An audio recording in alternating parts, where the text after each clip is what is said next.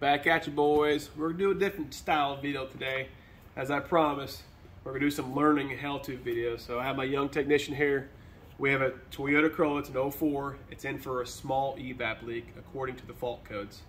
Does it have a leak? We don't know. We're gonna find out together because we have not done this test yet. But the purpose of this is I'm gonna walk them through how to use the equipment. I'm gonna walk them through how to test on this Toyota. Every make and model is a little bit different. This is an earlier Toyota. I'm pretty sure it doesn't include the fixed orifice tube, but the pump on there, leak detection pump, it has. I think it has chambers and stuff that it determines whether pressure, take pressure if there's a leak or not. Either way, there is a vent hose that we'll need to access and block off to seal the system, as long as the purge valve's not stuck open or the fuel cap or lines open or leaking. This flow gauge should go to 0, but we're going to discuss that during this test. So I'm going to walk him through how to operate it. We do have the gas door open, so when we do testing, we're going to look there. So, all right, Bradley. So most cars have this. It's called an EVAP service port. It should be green, and once you move this cap, there should be a Schrader valve underneath it. Okay. I don't know if you can see that in there. One thing to note, that Schrader valve is left-hand thread, so you need to turn it to the right to remove it if you do. So, and every shop's different. They're going to have a different smoke machine. They're going to have different accessories. We just have the Snap-on. I've had it for a long time. Works great. So there's a tool here that we screw on to the service port. One has a Schrader valve tool that pushes in on, one does not. We're going to try this one first. The reason I have two is because sometimes you screw it on there and it leaks from the threads. So you have to remove the Schrader valve and put a hose on there and then stick it in there. So, or take it out if it's not pressing it, because sometimes the Schrader valves, they get stuck. But we have two. So go ahead and screw it on there. We'll give that a shot.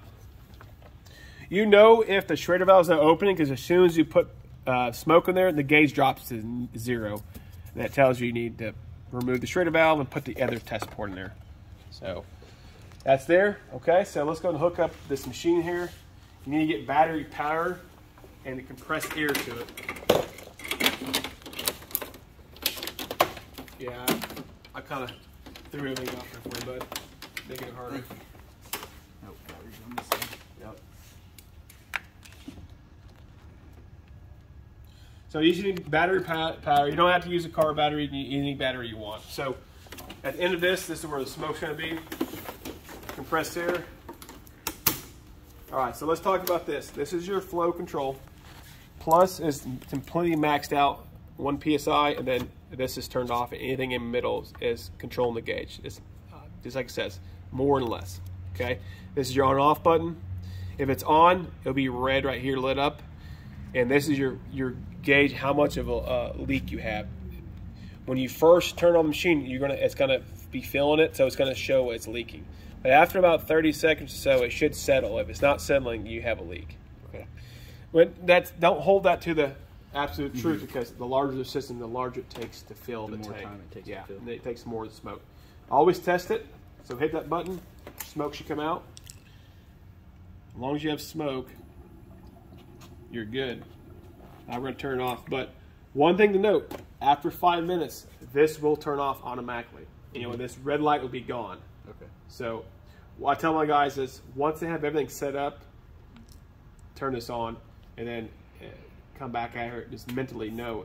Sometimes they'll come by, oh, there's no leak, and then the thing's turned off. Okay. Because it will go to 0 if there's no flow. No pressure behind. So we'll go ahead and put it in there, and then we need to access and locate the vent valve, okay, or the venting hose. Okay. But so you know, this hose is going to go back most likely to the charcoal canister tank, and this other hose is going to go to a purge valve. Okay. That purge valve also has another hose to it that goes to the intake for vacuum. So that vacuum is always at the purge valve. When it's activated, it opens, allows vacuum to go in and take it from the tank and pull the vapors out. Okay. That's how that works. Okay. All right. So now we're going to go up. We're going to find a charcoal canister in this. We're going to take a look at what kind of version it is, and from there I'll show you how to locate that vent hose. We'll go up. We'll see in a second. All right, so this is the charcoal canister assembly, guys. On this one, and this one does not have the leak detection pump on here. It would be mounted on the side. It has an electrical connector going to it. This does encounter. It does have vacuum switching valves here, and I think there's right there. Okay, so it's a charcoal canister vacuum switching valve, and you have looks like some other valves hooked up here. It looks like that's a vent valve, the tank, and then diaphragm valves here. So this one, you got to locate the vent hose, okay? That's venting the gasoline vapors coming out of this charcoal canister, okay? Which is right here. I know that because, see this, if you follow this hose, it goes right here inside this little bracket here. And it's sitting like this. And you can kind of see it's a little bit wet, actually. But that's it. And they do that so that any fumes going through this charcoal canister, the charcoal absorbs it, and some maybe it doesn't do a very good job. It vents away so people don't smell it, and it goes through here and it probably cycles out the back of the car. Of course, you don't want it hitting the exhaust, but we need to block this off. If you don't, as soon as you turn on that smoke, all the smoke's gonna come out of right here because nothing's gonna shut this off. Okay. So in that blue bucket, I have a tool for it. So we've done these before. A little plug. This one should fit it. That should fit in there nice and tight. Like I said, you have to find your own plug. It's not in a kit. It should fit. Okay.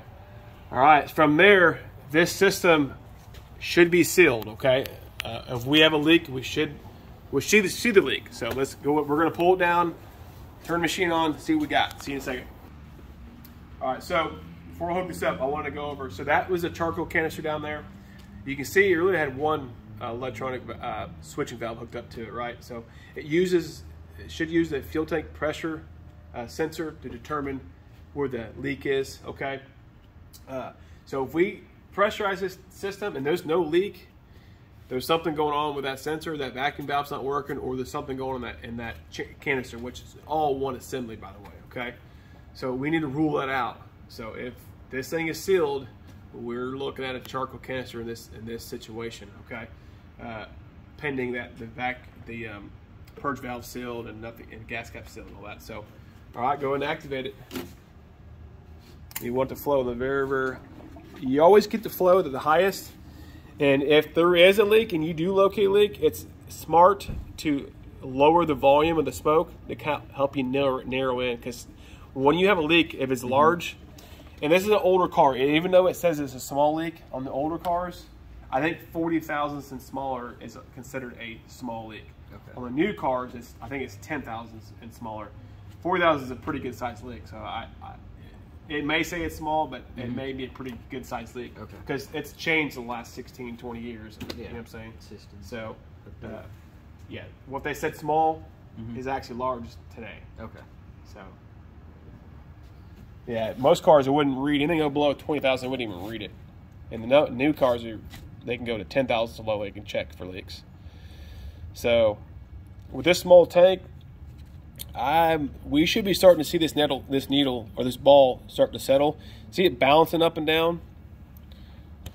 I'm gonna say we have a leak based off of this. It should be going a lot lower than this. Let's watch it. She's kind of staying between, what, 15 and 20, somewhere in that area. It's kind of bouncing. Yeah, see how it's going bouncing up, That we have a leak. Let's go look for a leak. Let's go look at the gas. Make sure that cap. Don't touch anything. Never touch your gas caps, guys. Just leave everything as is. The worst thing you can do is go tighten that gas cap, and that was your leak you had no idea about. I've seen that happen too many times. But yeah, we have a leak, 100% here. Let's go over together and see. One thing I'm going to tell you, if it's a really small leak, a cadescent bulb is the best way to find it. The LED lights are a little more difficult to find leaks. You're going to do it, so I'm going to help you find it. So hopefully we find it and find out. We're going to keep it rolling. We'll see what we got. The black lights do pretty good. The blue lights, they do really good for leaks, so we're using that. Even though I think it's LED anyways, it may not. It's hard to tell. No leak.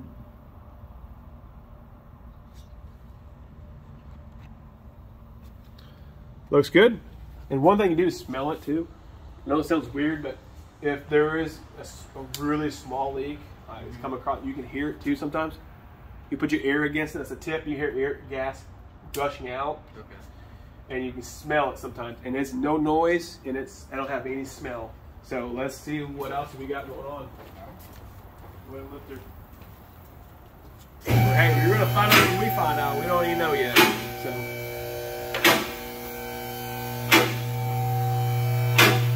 And a backstory, this has been the dealership twice for this leak, and they told the customer, don't worry about it. They don't know why the light's on, ignore it, it's not hurting anything. So, and it's sent to the Toyota. Not bashing anybody, but let's find out, because it does have a leak. I don't see anything else yet, so. Alright, so, what do you find? Smoke right here. Alright, I don't know if you can pick it up. BG, can you pick that up? Can you see it? Okay, it's a pretty good leak, actually. Pretty good sized leak. I'm gonna go up there. I'm gonna lower it down a little bit. I'm gonna go up there and slow it down. Let me know if you can narrow in on that, okay? Alright. Watch something. Go ahead. Let me know how low I can go for you. Keep going right there. Alright, you just tell me less or more, okay? Okay. Until you get exactly where it's at. Alright, I'm gonna stop at the 0. I'm gonna go up just a little bit. There you go. More. More. Right there. Looks like it's coming out of that hose.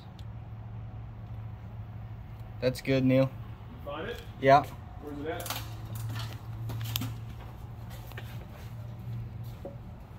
What'd you find, bud?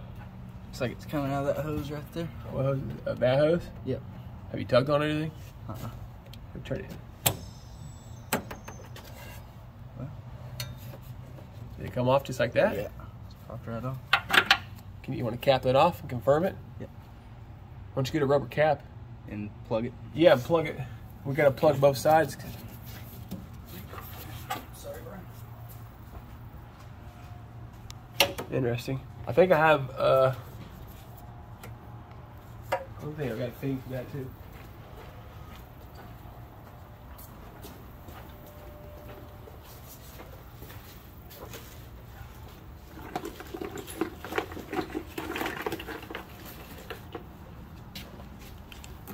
Idea here.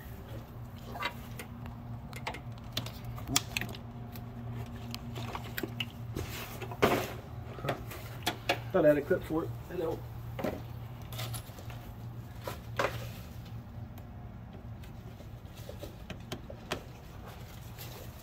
Capped it off? Yep. Okay. Now we're gonna find a way to cap this. Make sure we don't have a broken line or something. Or that fitting might be cracked. We'll find out. They shouldn't have pulled off that easy, honestly.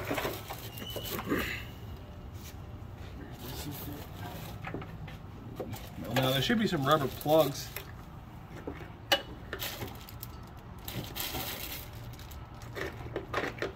That vacuum port I had.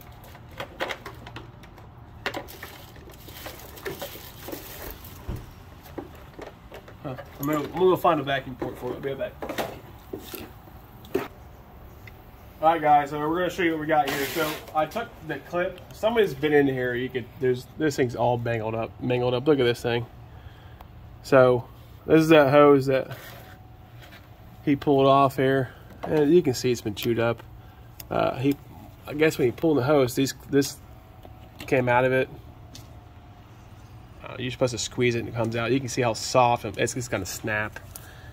I have this in here, but I don't trust it. You can kind of see how it pops off. We're gonna give it a shot. We'll see. We capped this off. We'll see if this hose is gonna work. If not, I'm gonna have to make something else work with this. It's not a big deal. I mean, it's just a hose. The worst comes to shove here. Push comes to shove. Just cut it off here. Put another hose larger here and a smaller here, and clamp it on there. But let's just see if that's actually the issue. I'm gonna turn this on real fast. Let's see if it pours out. I'm I'm gonna turn her in full blast. There she goes.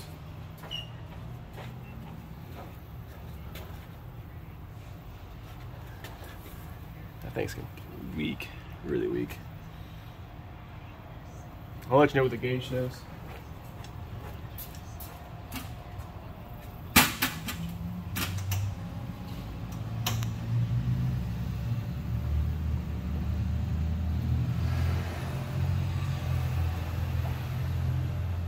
Anything coming out of that box, Brian, where he pulled that line off of? Top. Not that I see. So you were right on the hose, huh? Uh-huh. Nothing that I see coming out of the charcoal box. She's at 10,000 and dropping right now.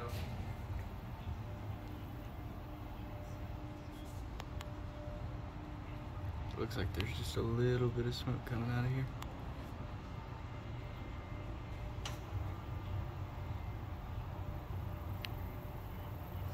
She'd be coming out there. She's not dropping below it. Yeah, a little bit's coming out from what I can see.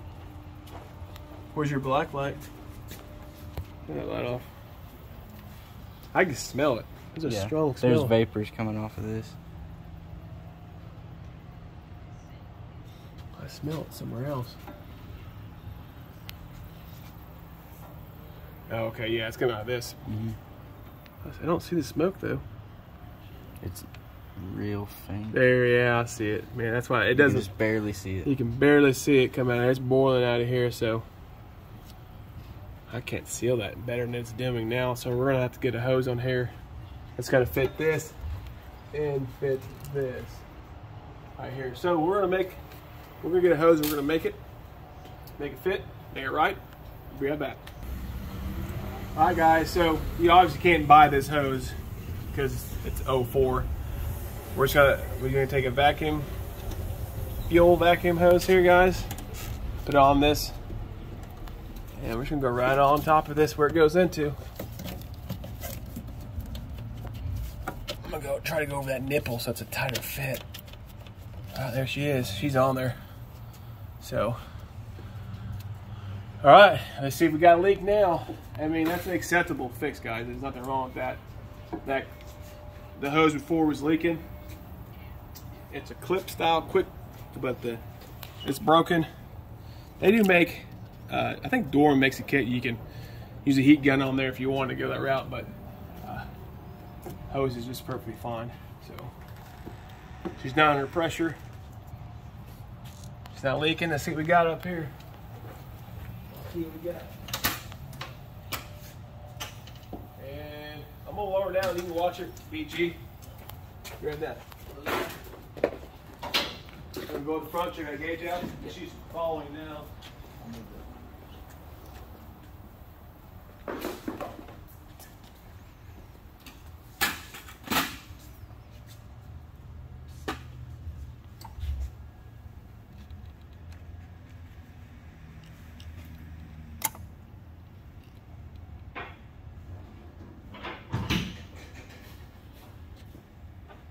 She called?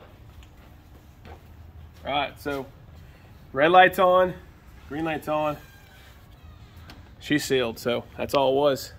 So now we have a little better light here. So this quick connector is all jumbled up, and it was not sealed. It looks like it's missing the O-ring inside there. Looks like it probably is. I don't know if you can see that. There's really nothing in there. It's just too dark. With the human eye, you can see. But they just put a hose on there, fuel hose. You'll be done with it. She's fixed. You know how to use this machine. We'll go over more different vehicles, GM, Fords, we get them in. Because if you're gonna do it, you do it right. See ya.